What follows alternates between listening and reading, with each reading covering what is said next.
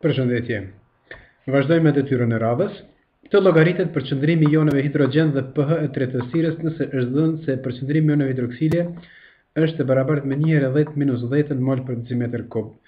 Për të llogaritur këtë detyrë, nisemi nga konstanta e produktit të jonik të ujit, që është e barabartë me produktin e përqëndrimeve të joneve hidrogjen dhe joneve hidroksile, dhe që ka vlerë 1/10 në minus 14 mol në katror decimetër në të gjashtën. Pra nga kjo tani fusim vlerat numerike, gjithsesi nxjerrim pra përqëndrimin e joneve hidrogjen, që është e barabartë me konstantën e produktit jonik të ujit, që është 1/10 minus 14, dhe përqëndrimin e joneve hidroksile, që është dhënë në detyrë, dhe pas pjesëtimit dhe thjeshtimit të njësive, do ta fitojmë vlerën 1/10 minus 4. Pra, kur kemi pjesëtim të numrave eksponencial, eksponentet zbriten, minus 14 minus 10, do më thonë është 1/10 minus 4.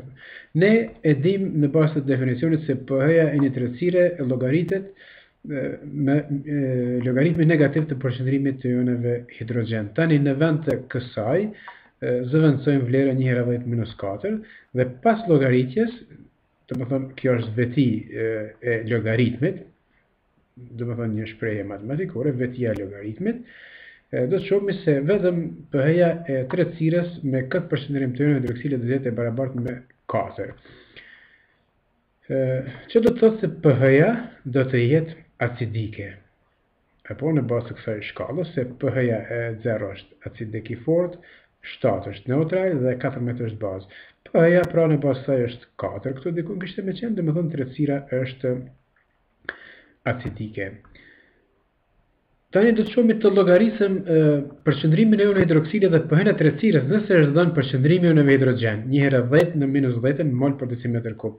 Edhe këtu njësoj nisemi nga produkti jonik i ujit dhe tani nxjerrim shprehjen për llogaritjen e përqëndrimit të joneve hidroksile, që është e barabartë me konstantën e produktit jonik të ujit, thyje për përqëndrimin e joneve hidrogjen, edhe këtu veprojmë njësoj, dhe pas llogaritjes shohim se përqëndrimi i joneve hidroksile është 1/10 në minus 4 mol për decimetër kub.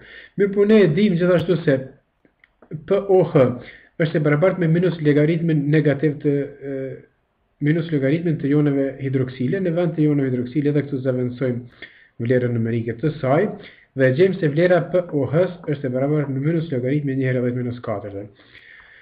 Mirë po nga shprehja e produktit jonik të ujit, nëse llogaritmojmë, gjithsesi antilogaritmojmë, do të fitojmë këtë shprehje për llogaritjen e pH-s, që është e barabartë me 14 minus pOH. Matematikisht nëse pra veprojmë llogaritmojmë këtë shprehje, do të fitojmë këtë shprehje këtu, dhe tash pas futjes së kësaj vlerës që llogaritëm këtu, do të shohim se pH e tretësirës do të jetë e barabartë me 10.